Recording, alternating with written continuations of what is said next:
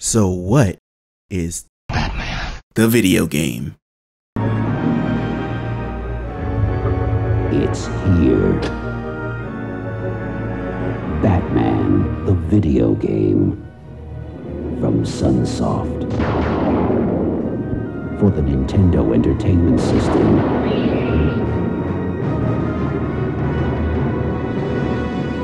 Let the battle begin.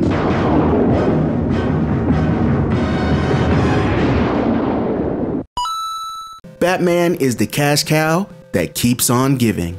You slap Batman on your property, and more than likely, you're going to see a profit. That's a difference from the rest of the DC right now, which is a complete dumpster fire. Toys, movies, embarrassing clothes, all with Batman's mawky face on it. This game isn't the first, but damn if it isn't one of the best games featuring the Caped Crusader. Batman the video game was released in 1989 by Sunsoft and released further on the Game Boy, Sega Genesis, and PC Engine. This game was loosely based upon the 1989 movie of the same name, keeping the overarching plot of Joker doing something stupid and Batman chasing after him like James Gunn in the DC fanbase, but adding in regular enemies and other things to not make the game super boring.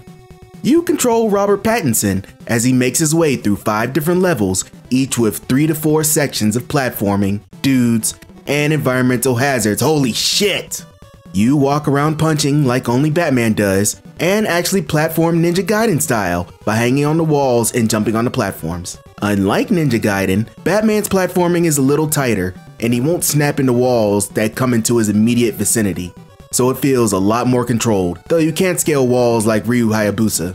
This still won't stop Michael Keaton from accidentally jumping off platforms frequently, though there's a lot less instant death pits in this game. George Clooney isn't alone with the fist, however. On top of enemies dropping pussy emblems, which will give you points, they also drop ammo for Val Kilmer's weapons, which includes the Batarang, Bat Disc, and the Batpoon, which totally doesn't kill anyone cause non-lethal pellets, see?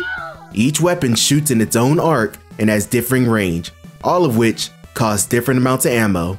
The enemies themselves aren't too challenging, either being gormless goons who just run forward or specifically position themselves to be at the edge of the platform you are just trying to jump to.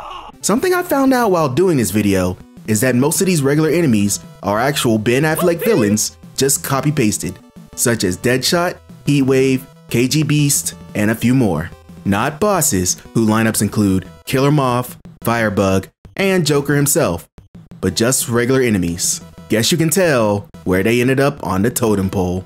Anyway, something that I haven't mentioned yet is that this game is actually really hard. You have a life bar that can be depleted quickly due to both enemies and hazards, and the game is a little stingy with the life pickups. You are given 2 lives and then game over, though the game starts you off at the last non-boss section, so you aren't given too much of a penalty.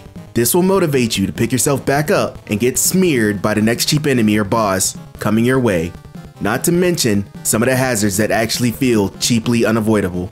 Similar to Ninja Gaiden, this builds up to a pitch with the later bosses, some which will cause you to pull your hair out. But besides this, the game is actually damn good, especially in an age where movie games weren't expected to be more than cheap shovelware. The graphics are actually really nice for the platform, the cutscenes are damn polished, and if you don't enjoy this absolute banger of a soundtrack, Kevin Conroy will haunt your nightmares, may he rest in peace.